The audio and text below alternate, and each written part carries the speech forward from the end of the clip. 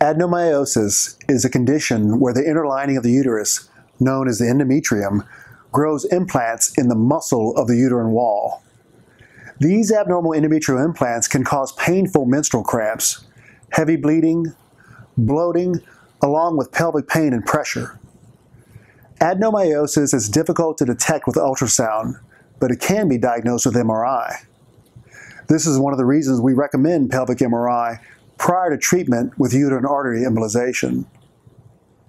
Placement of an intrauterine device is an effective treatment in many patients with adenomyosis. Patients with adenomyosis who failed medical management traditionally were treated with hysterectomy.